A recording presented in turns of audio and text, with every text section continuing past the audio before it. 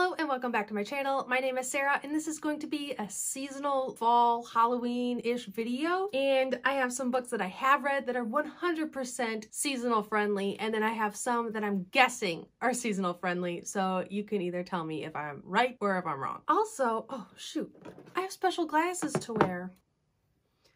They are non-prescription. Those were prescription.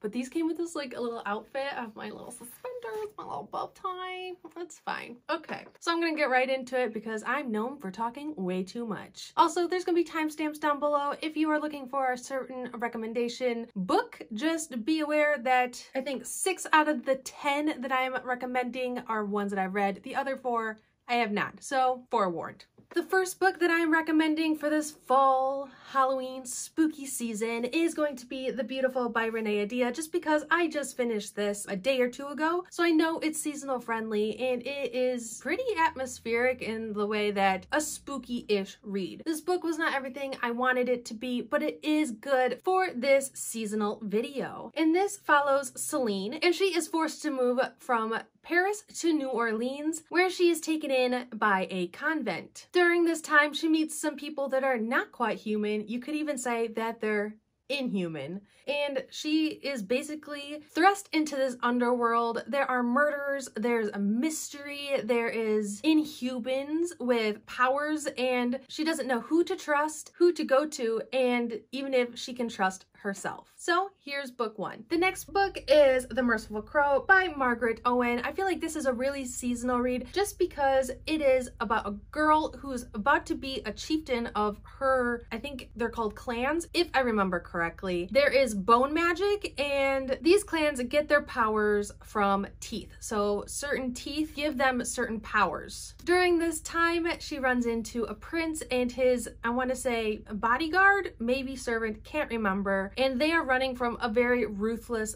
queen. She is put together with these two, and they are trying to traverse some very touchy subjects while on a very dodgy adventure. So there's old secrets that are going to come to light. Alliances are going to be tested, and there might even be a forbidden romance within this novel. It has been some time since I read this book, but I remember absolutely loving it, even knowing the complex world building and magic system do take a little bit to get used to. I did really enjoy this book. My next book is Wicked Saints by Emily A. Duncan. I adored this book so much, and what makes this a very spooky or Halloween fall book for this video is the fact that the main magic system within this book is blood magic. And what's spookier than using one's own blood to perform magic? There are some trigger warnings within this book for self-harm and cutting. Though the cutting is the foundation of a magic system, it is spoke about very briefly that one of these magic users did self-harm in the past, and it wasn't to use magic. But in this book, you have Nadia, who has what she would want to call pure magic, and she can commune with the gods, and in return, the gods give her power. But she was raised to believe that blood magic users were evil, they're monsters, they're just horrible, horrible human beings. And so when she comes across one, she is forced to rethink everything that she's been taught, and the struggle within herself for basically the conflicting emotions of how these people aren't so different than her. They have similar goals, they have similar aspirations, and maybe they're not the monsters that she was taught to believe. My next book is A Daughter of Smoke and Bone by Laini Taylor, and this first book especially is circled around power again from teeth. So we have a chimera, he took in a girl, and she now retrieves teeth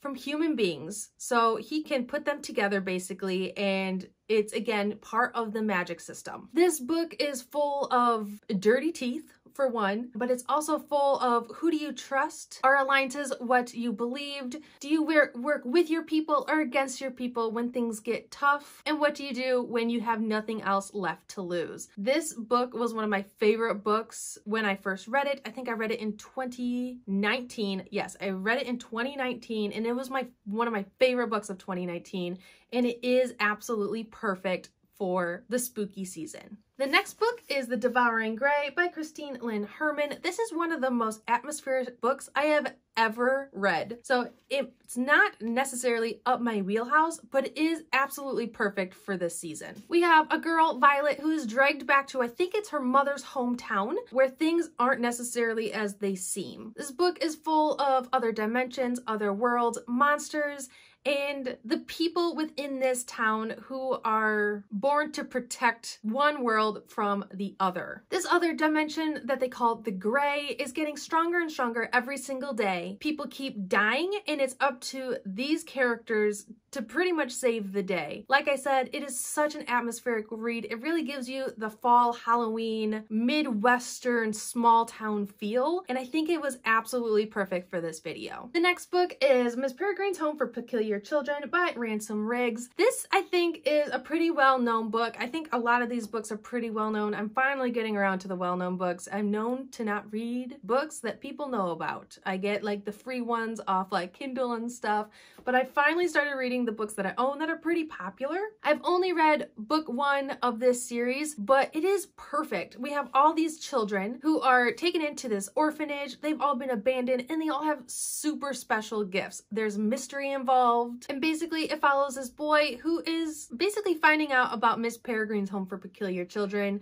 finding out that on this very remote island that this orphanage even existed or exists, and what it means to be part of this orphanage. Were they just kids with special abilities, or were they dangerous human beings? Or were they both? The next 4 books I have not read, so I am pretty much guessing, but I will start off with the book that I know probably the best, because even though I haven't read the book, I have watched the movie and I have watched the first season of the Netflix original series. But it is the series of Unfortunate Events by Lemony Snicket, and this book is about 3 siblings, and after tragic strikes, they are left with no parents. And I think it's their uncle is supposed to take them in, but things, again, are not nearly as they seem. They're not sure who killed their parents, but they do definitely know that it was a staged murder. Their parents were murdered, and it was not indeed an accident. Each of the siblings seems to have a special knack or a special ability, whether it's being extremely smart, whether it's being super charming. And so they are basically shuffled around after their parents' death from person to person, while trying to figure out what happened and where do they go from here. The next book I've been told to read time and time again, though it does have pretty mixed reviews online, and that is Stalking Jack the Ripper by Carrie Maniscalco.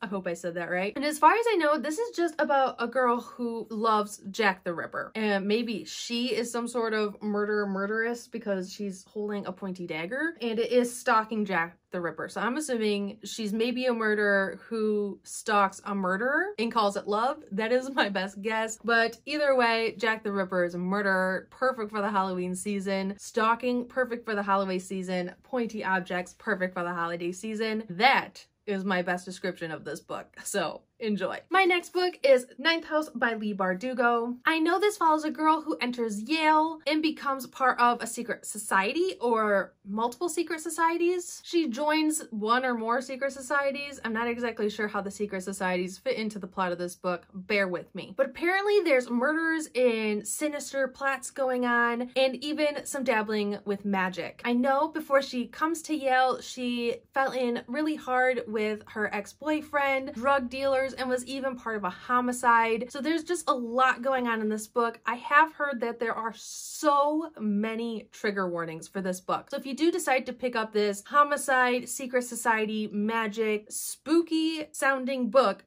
please know that 1, it's an adult fantasy if I'm not mistaken, but it is adult and there are a lot of trigger warnings. I feel like this book is also very, very seasonal worthy for this video. And my last book is The Bone Houses by Emily Lloyd Jones. I know this follows, I think, a girl and her brother, and to stay alive and basically fight to live another day, they are grave diggers. But the one bad thing about being grave diggers, as the synopsis says, is sometimes the dead don't always stay dead. That sounds very Halloween fall to me, very October worthy. The risen corpses are known as bone houses. The legend says that they are the result of an old curse. So there is grave digging, there is people coming back to life, there's a curse. It sounds very magical and spooky to me. And so here's the last book for this recommendation video. I hope you enjoyed. I don't do a lot of recommendation videos anymore, but if you want to see more of this, please let me know. Let me know if you want a theme. The last one I did do was my YA fantasy Asian inspired recommendation video. I butchered that title. I will put it up